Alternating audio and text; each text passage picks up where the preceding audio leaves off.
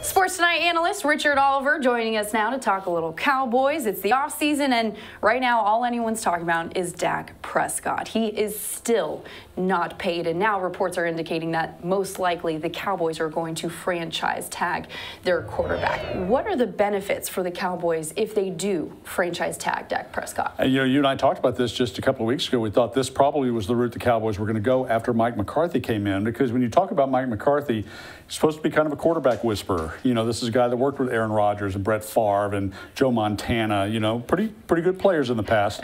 And I think that the Cowboys really, in a couple of things, that they want Mike McCarthy to get a good look at Dak Prescott in Mike McCarthy's offense and to be able to kind of be molded by Mike McCarthy. And that might mean taking a year before we're going to pay this guy $200 million or $40 million a year.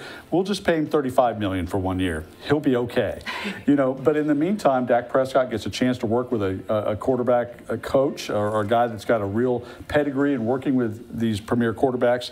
And I think that's the kind of situation where the Cowboys feel pretty good about that. Let's franchise him, let him have a year under Mike McCarthy's offense and under Mike McCarthy's tutelage, and let's find out how much better he could be in that kind of a situation. And you also have to consider the 25 unrestricted free agents the Cowboys also have to take care of. They have $77 million in cap space. But when you space that out between, you know, trying to get as many players as you can back and looking at others, it doesn't feed a lot of people. Right.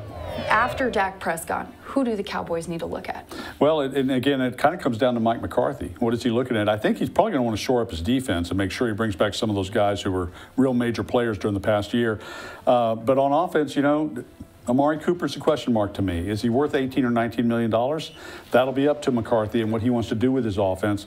Obviously, if you keep Amari Cooper healthy, that's a guy who's going to be an impact player for you. But at that price point, I'm just not sure. So I think more on the defensive side of the ball is where the Cowboys are probably going to win games next year, because their offense already pretty darn good. Yeah, and it starts with Dak, and sooner or later he's going to have to get paid. So we'll just have to wait and see. Richard, thank you.